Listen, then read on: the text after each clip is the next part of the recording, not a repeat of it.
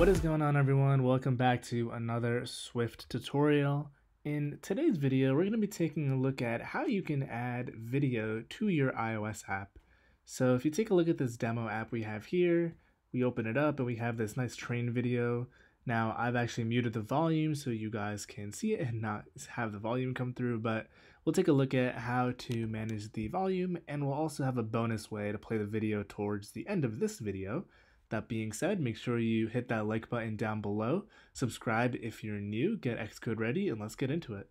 So first things first, we need to create a new Xcode project. We're going to stick with our single view application, and we're going to call this project Video Player.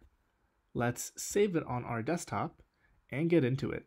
So the very first thing we need to do is bring a video into the project, and I have this train video that I grabbed from YouTube.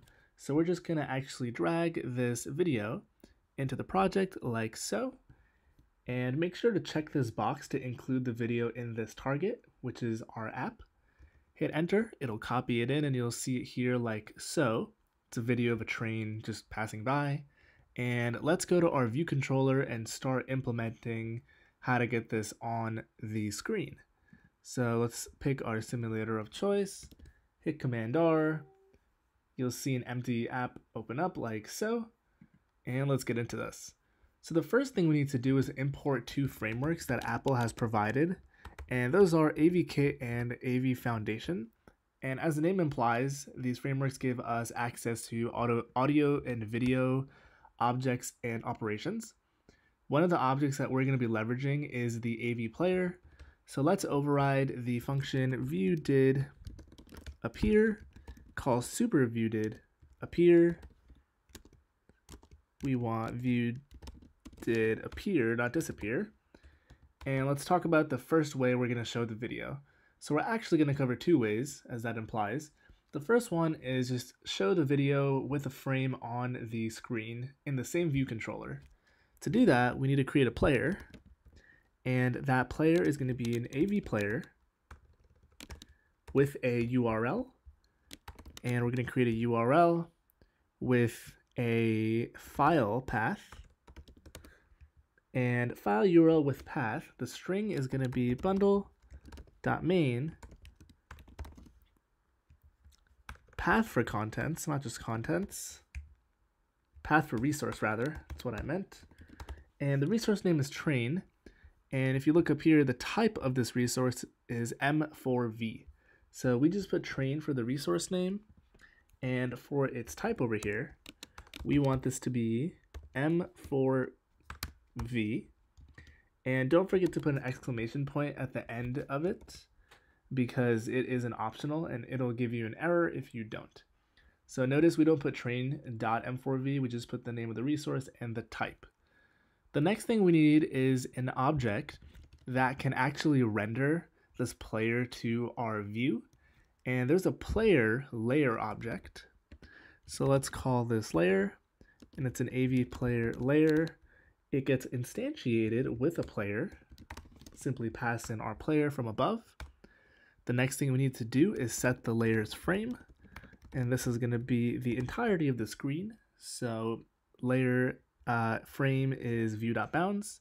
And finally, let's add this as a sublayer to our views layer. Finally, before we run the app, we're going to do player.play. So let's hit Command R to build and run, and you'll see our train video playing in the middle here, like so. So let's talk about a few more properties that really give us the ability to customize this player. The first one is there is a video gravity, and this allows us to basically scale and resize the video. So if I wanted the video to take up the entirety of the screen, but also maintain its aspect ratio, we would go with this option. And let's say we want to use this video as a background to one of our screens, and we don't want the volume, so we can just set the player's volume to 0. Hit Command R one more time. Now we have this awesome train passing by in the background, and if we wanted to, we can layer labels and images and other stuff on top of this as we need and as we see fit. So that's how you render a basic player. Now let's get rid of all of this and talk about one other way we can present videos. So there is a view controller called AV Player View Controller, and it is basically, as the name implies, a controller that Apple gives us that is capable of playing videos. And all we need to do is assign its player property, like so, and we can present the view controller with an animation similar to any other view controller. And as you can see, there's far less code here, but we do get the video in a different screen that pops up, like so, and we can hit play. So this is definitely sufficient if you want this design, but let's say you're building an app like YouTube, where you want the video to be a section on a controller and you want to customize the things around it. You really would need to leverage the player layer and customize your screen. So that being said, that's all we had for you guys today. I'll be uploading this source code to GitHub. Thank you so much for watching. If you haven't done already, hit that like button down below, subscribe if you're new, leave a comment if you have a question, and I'll see you in the next one.